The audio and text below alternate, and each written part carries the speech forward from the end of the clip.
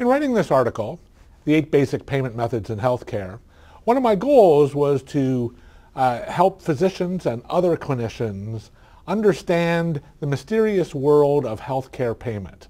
What leads Medicare, Medicaid, commercial health plans to make the decisions that they make in setting up payment methods?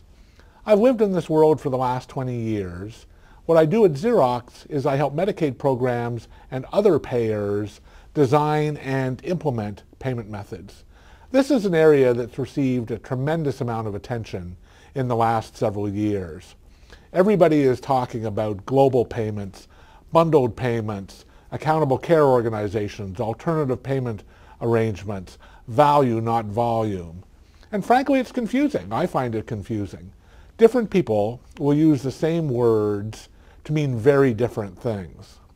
So what I wanted to do in this article was to lay out a framework that would help people understand the different payment methods, what they are and how they differ, but also what their different implications are. The framework is intended to apply to all provider types, all payers, and not only the US, but also to other countries as well.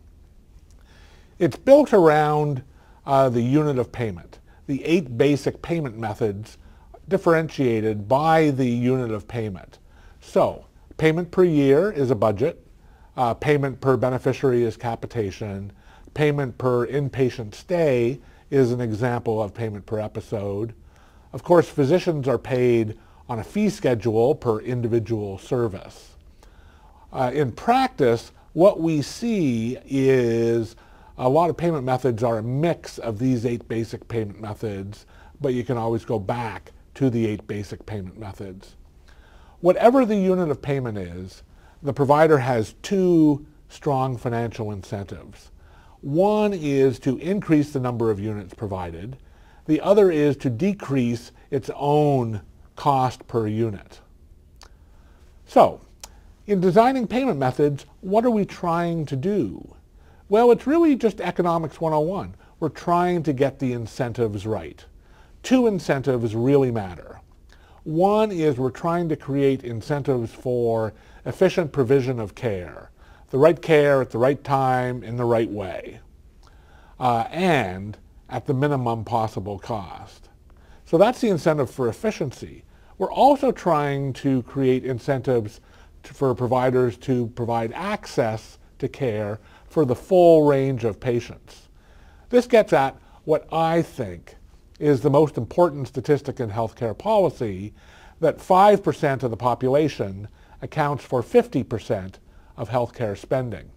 So if we push too much financial risk onto providers, then we're penalizing the providers who take care of the most costly patients. That, of course, undermines access to care for the patients who need it most. A good case mix measurement algorithm goes a long way towards helping us strike that just the right balance between the incentive for efficiency and the incentive for access. I think we can all agree that what we are trying to do in designing payment methods is to encourage more health for the healthcare dollar. And thank you.